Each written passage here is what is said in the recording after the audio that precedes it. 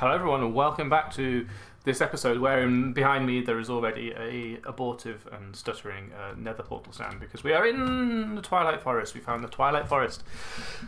Well, actually we found the Twilight Forest, I say found, we made the portal the stream before last, and then last stream we went into it and explored it. And we explored it closely because we hadn't generated any of it at the time, so it was very laggy. So we had to look around a little bit, but it was causing us trouble because the server was, trying to keep up with everybody in there at once and creating new chunks.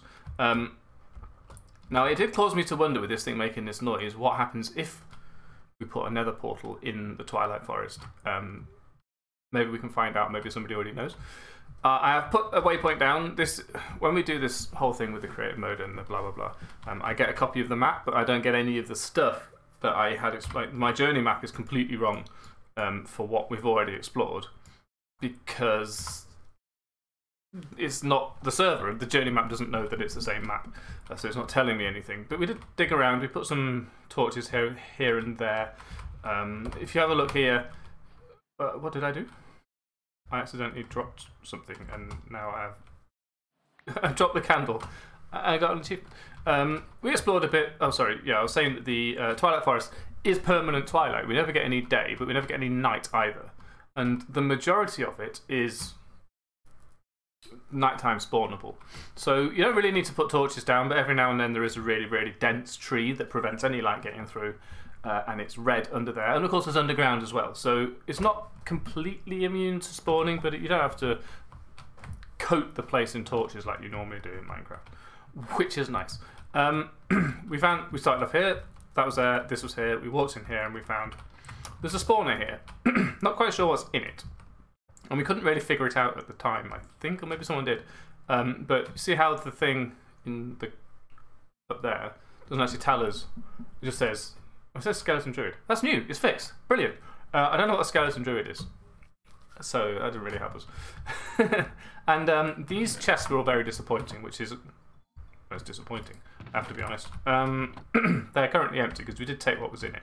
But if we have a look over here at this maze that we discovered, which apparently is cheating, by the way, if you want to use a slime sling to look at the maze, but you should note that if you stand on this, this hedge is prickly, it hurts. You can't actually stand on here for too long and get any information, but you can sort of sling yourself into the air and see what's what. But anyway, the slime sling is part of the game. In my opinion, that's not cheating. That's just using the tools available to you. But these chests, anyway, were disappointing as well. So not cheating in exploring this maze didn't get me enough to make me feel like okay about going to the effort of not cheating. These are terrible. I don't know what I'm hearing, and it frightens me. So I don't want to explore anything that we haven't already explored. I've been told off for doing that. I will say that I didn't consider looking to see whether a nether fortress was accessible was spoilers, but of course not everybody who's playing with us has seen all these things before. So I'm trying to make sure I show you what we've already seen, and I think we went this way. Yeah, there it is. But obviously I don't have the map to tell me where we haven't been, so I'm gonna, apologies if I do it wrong. There's cicadas everywhere, there's fireflies everywhere, and we learned that how loud are you? I learned that inside we've also aggroed the lich because the other thing, we were still using the slime sling, which apparently is cheating in some situations and mad lulls in other situations, but you can climb this. And by the way, this is hands off, look. You have to press any buttons and you go really, really fast up a ladder or vines, which is brilliant. We climbed up here, we jumped and we slime slinged our way over here, but if you go in here, like right now, apparently maybe you have to be in survival mode? Yeah. This horrible, hair-raising, eye-burning rain of whatever greets you, and we have an inkling that we have to go and find another mob in the Twilight Forest and take it apart, and then we make a thing, and the thing would turn off this force field because you can't break anything here. All this just returns with this thing on, right? you can feck off. But it seems like in game mode 0, you can break it. So let's not go in there because I'll get told off for spoiling. I don't know what's in there myself, so that would be a very fair thing to say as a spoiler. I'm noticing there are slime islands here as well. That's cool. Hugely tall trees. These are the sorts of trees where you'll find that there's a red underneath it. So you want to light these up. Or bandits will spawn in here. But there you go. There's the Twilight Forest. We have generated a huge amount of this, far more than we intended to, because somebody may have thought that the radius of generation was in within blocks, whereas it was in chunks, and chunks are 256 blocks because they're 16 by 16, so we actually ended up with 256 times more blocks than we intended to. But at least we've got plenty to explore. Excuse me. So the maze there is just one of them, and the Lich Tower, one or two of many, many things that we can find in here. And that will be next, by the way. You're probably watching this on the very day that we're playing again. Because I was going to say I'm too lazy to record, but I'm not. It's just that I never really get around to it, and it is now Sunday evening. Remember, we play at 7:30 on Monday evenings, so this will probably actually end up going live on Monday or very late on Sunday. Other things that have happened, we have made this coke oven, finally, at last. I believe the coke oven is used to make... This is actually used to make coal coke, but obviously, which is a real thing. It's some sort of magical form of coal. I can't remember exactly what the difference is between coal and coal coke, but coal coke burns hotter, it's better, and we need it, I believe, for making steel. So we're now on our way to making steel, and steel is the next step in Tinker's construct. It's a quest. It's the next quest, where we can start making better tools. One of which is the hammer. We do have the hammers. Oh, right, I forgot about this. We do have the hammers from Immersive Engineering, Thermal Foundation. No, yeah, Thermal Foundation. So that's a different mod. It has a hammer, and they're just mining in 3x3 sections, but they wear out very, very quickly, which is no fun. It does get you through, you know, a lot of ground very quickly, but kind of to some extent, what's the point? You might as well just use. I only want a 2x1 to strip mine, but it's nice having an open corridor underground. I think I showed last time the mine that I'd made, which I did in between streams for the first time in my life. I actually played in between streams. Yeah, because it was where the tactically deployed lava was. So if we have a look, this was all made with a hammer here. And then we ended up down here, and then all this was made with a hammer here too. The ones from Thermal Foundation, they break very quickly, and they don't... You can't repair them. We can now.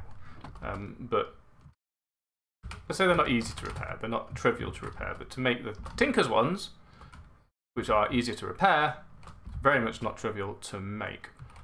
We did some more exploring around here. We got some more lava, but the key thing we want to say about this lava is that now what we can do to repair things is to use this magma anvil here. So you put something in here, something broken that's in here, and it will use magma very, very quickly and repair it. So the more durability it has in the first place, the more magma it uses up. So what I did is I made these. Now, in thermal dynamics, which is just thermal expansions, conduits basically, there are different types of fluid ducts, and if you use the wrong one, you end up melting. So let's say we took some of these. Oh, let me put cheat mode on. Done. Give me some of these. What would happen if I put this here is nothing, because it will not try and fill it up. But that's not because of the type of fluid duct I use, that's because I didn't use a servo. So we'll go through this in a minute. Not this, this. So if I put a servo on here, in fact, I'll show you right now. Now I have a servo on my Doojma Bob. If I right click this, I can now play with it. It doesn't do anything, but there's a redstone control. If you turn it off to ignored, the servo will start drawing from there into the thing based on, see this arrow? It's an arrow. It's a very crude arrow because it's Minecraft, it only has so many pixels, but it's an arrow. So I will turn this off. It will start filling up with lava, and I wonder what happens. Eventually this will be sad with me.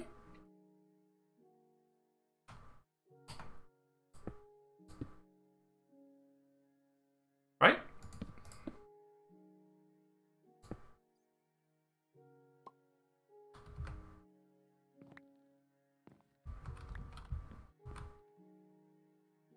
I believe this will break eventually anyway. You need a hardened fluid duct, which is this one, to safely transport lava. Because lava's hot, and it will burn a standard fluid duct, or so I was given to understand. Everyone shouted, well, they didn't shout at me, but they were worried. They were very worried about what I was doing, because I put fluid ducts from here to here, and basically this is draining from this tank, filling up the thing, because I put a hardened fluid duct here and a servo, like I just showed you on there, to draw out of this tank and into there. The problem with these particular tanks, there we go. Whew, that scared me. Didn't expect that to happen. Is they don't connect sideways. So we've got all these tanks, but if you want to replace this, you have to move these across, which is fine for now, because you can pick these up if you use a pick. If you do it properly, you can grab these full, you can keep them full, or you can use them empty, and you can take them downstairs, fill them up with lava with a bucket, and bring them back without losing any of the contents of them, which is amazing. Now, there is another type of tank. Let's see if we can find it. And I don't know if it's available. By the way, the ender tank, I'm presuming, is going to be extremely expensive, but those are cool as well. There's a type of tank that connects sideways, and I can't remember what mod it's from, but I don't see it here. So I'm guessing we don't have it. But it would be nice to have a tank that is big and covers the wall and connects sideways, basically. It may exist, and maybe the gang will know which one it is and show it to me whenever we play. I was going to say tomorrow, but it could be, today. It could have already happened if you're watching this in the future. So maybe we'll replace this with a big tank if we can find one that does it. But I'm guessing that since we haven't, it doesn't exist. So that's the advancements we've made in lava technology. Let's have a look at this setup of this pulverizer as well, because it has been improved a little bit. If you look behind it, there's a chest. Is this the situation? What? Yeah. So this pulverizer, excuse me for coughing, is in a little bit of a complex setup, you might notice, because there's a lot of things going on. Let's have a look at its configuration so we can pull it apart. The top is set to orange, which corresponds to this and this, which are the two outputs of the pulverizer. Now, when you pulverize ore, there is a chance that you get an extra output. The type of ore determines what the type of output you get is, and I believe also the likelihood of it. So silver and lead are very closely tied, and in the real life as well, you find lead and silver next to each other in ore form. If you pulverize lead, you get a bit of silver, and if you pulverize silver, you get a bit of lead. For example, silver, let's say get rid of this and look for, is it just pulverized silver? Yeah. So if I look for the recipe for this, excuse me, you can see that there is the correct blah blah blah, there's the blah blah blah, pulverizer. If you use silver plate, you get the silver. But if you use silver ore, there's 10% chance of getting a piece of pulverized lead.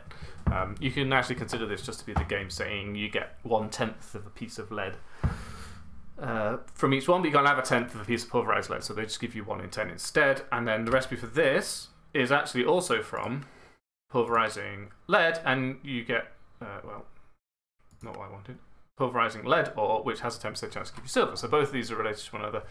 Lots of things have that. Anyway, the point is, if you wanted to do it differently, you could have the main output go in one direction, it's red, and the other output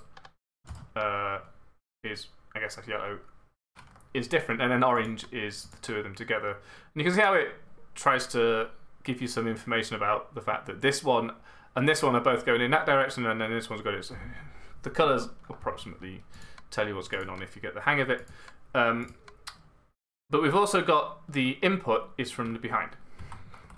That's what that one is, which is here.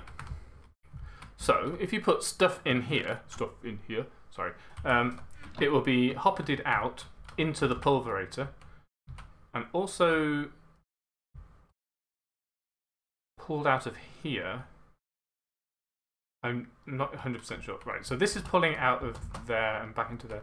So I'm not sure why we're filling stuff out of here and into here. I'm sure Tristan can explain, but the idea is if you put a bunch of ores in here, eventually these will be automatically ejected out at the top, which will put them in here, and then this servo is the same as the other one, but this is items. It will suck things out of these drawers and put them into that drawer, which is probably what's happened to that cinnabar there.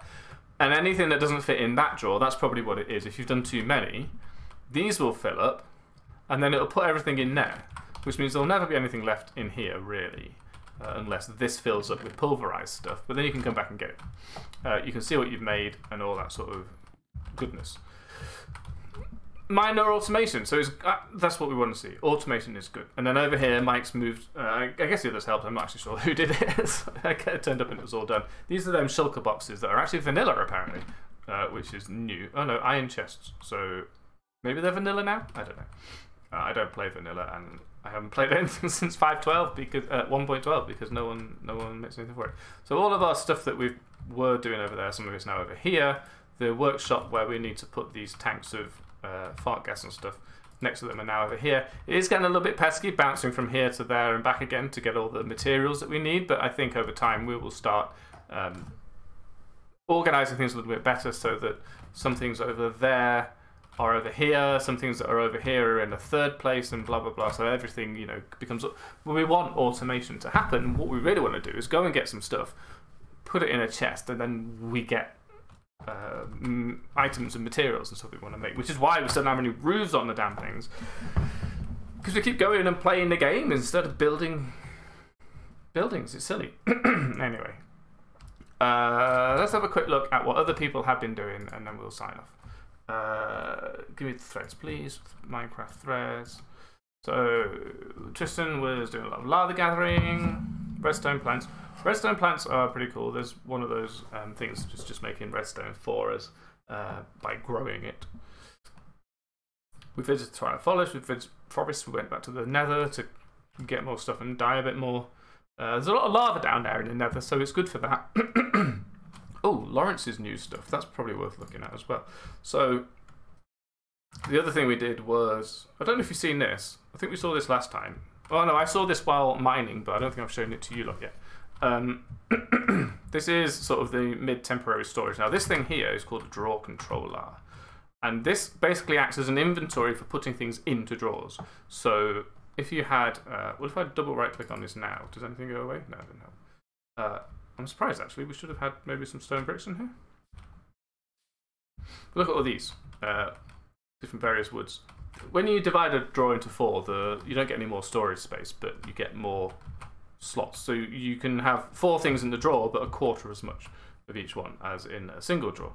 But you'll notice that this and this and this are all hooked up by the same drawers. And every now and then you have one of these controller slaves, which just means that you can extend the number of drawers that the controller can be attached to. And then if you double right click on this, it will just put everything, I think double right click, will put everything from your inventory that fits in the drawers into all of the drawers, which is way faster. You don't have to sort anything out unless you haven't got anywhere in the drawers for them, in which case you do. For example, let's say we took all of these out of here. If I double right click this, they disappeared from my inventory and they are now back in here. So that will work for anything in here. These ones are not connected for some reason. It's probably due to the fact that this compacting drawer is not in use right now. By the way, the compacting drawer is kind of useful because it will create the compacted version of anything that you put into it. If I were to put some cobblestone into here, we should find that this is 1 times compressed cobblestone. And this is 2 times compressed cobblestone. But to do 2 times compressed cobblestone, it's 9... Should be able to get one actually. No, it's 7. You only get 7 single compressed cobblestone out of 64 cobblestone, because it's 9 cobblestone to create a single compressed cobblestone. And it's 9 compressed cobblestone to make a doubly compressed cobblestone, which is 9 squared, not 27. I was thinking 27 for some reason. Which is 9 squared, which is 81, obviously. compressed cobblestone, well, raw cobblestone to start off with. So if I put this in here now, then we should be able to get, yeah, so we've got a 2 times compressed cobblestone. So I actually really like the way that you get, the texture is getting smaller and smaller each time. I like that. This is a good way of quickly compressing stuff if you just cannon everything into here. But there you go. Anyway, we've seen that. We're talking about Lawrence's stuff. Lawrence has started doing some blood magic, I believe. We're already over here because that's where the Twilight Portal is. Blood bank deposits. No vampires allowed. I'm guessing that's something to fix it. But oh, let's talk about these elevators as well, because I flew at the top. These are really cool. Woo! Woo! It's a simple block. It's a single block. You'd stand on it. If you jump, it'll go to the one above you, if it's close enough. If you sneak, it'll go to the one below you, if it's close enough. And there you go. In fact, you probably should have one more just to get downstairs with. But that's okay. It's a simple block. Let's have a look at it. Recipe. So it's not actually terribly expensive. It's way more expensive than it is normally, but it's just bronze, wool, some redstone. This luminescence was probably the hardest thing to get, but glowstones from the nether, we've got all this stuff now. So those are extremely handy, and they save you a lot of time and heartache climbing stairs. Lots of blood and stuff. Now, there is a whole new bunch. In fact, really, you should watch Lawrence's streams to really understand this, but blood magic has begun. There is a concept of sacrifice. You are basically bleeding yourself to fill up this blood altar. I think that's this one. And with the blood in the altar, you can then perform magic. Currently, we are capable of creating lava blocks and water blocks, but I'm not entirely. I can't show you basically because I think half of it's in Lawrence's inventory and half of it requires you to actually be a blood alchemist, which requires you to go through some of the quests yourself. So actually, there was less to show than I expected. But soon, that single altar is going to grow into a huge altar as you start to try and do more and more complex magic. So hopefully we can get some of that going, and I can show you next time. There's a lot of farming going on. These are all getting bigger, but these things are slow progress, really. You know, farming is just make the farm bigger, pick all the stuff, go and get some more stuff. So there's the progress that you can see from farming, unfortunately, is really how many of these things have got stuff in it. Like, we've got as far as I can't remember what this level of essence is, but there's more essences. It's got 4 levels of essences already, and that's similar to the compacted cobblestone. You need 8 of each one to make the next ones. So the numbers you need inflate very quickly. Here's those redstone orchids that Tristan was making, and look, they're growing on redstone ore, and yet, yeah, they are. That's cool. It doesn't look like it because it must be draining the redstone to make. I like it, and then of course it changes back. That's really cool. So there's a small but steady supply of redstone going on. We've got all of this stuff, which has basically taken a long time. It doesn't look very impressive, which is kind of the shame with this mod pack. This doesn't really give me much to talk about, but it kind of implies that Pete's not doing anything, but he is. But I'm not doing anything because I've got to build all these roofs and stuff, but I haven't got around to it. And I think I found out in the last one that we have those really impressive doors. I'm half considering like remodeling some of this just to make use of them because they're so cool. But why is there a second grave? Also, I thought that was spawnable crosses, but it's not. Okay. Anyway, I thought there was only one grave. What's going on? Let's see. Lawrence bled out to get some magic done. Pete did. Rock mining did. Oh, let's call Pete out on failing to use proper breadcrumbs when exploring a cave, so that he and other people get easily lost because he can't put torches on the right. I'm not going to beat that one, but you know what you do. Managed 2 milliseconds ahead.